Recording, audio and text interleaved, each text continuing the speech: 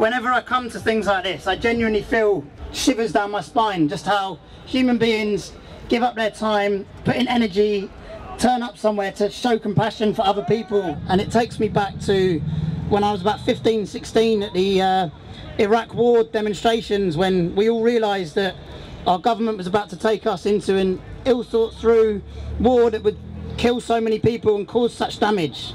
And it saddens me to be here now and think how we just really haven't learned very much since then.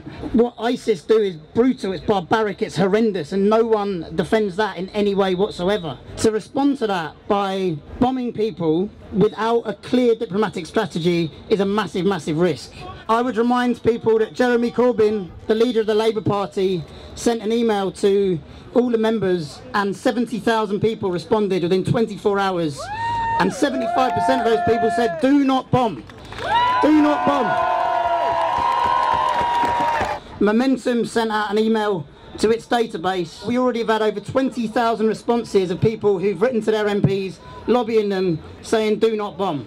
At the Labour Party conference, 4 conditions had to be met in order for there to be agreement to bomb Syria, and none of those conditions have been met.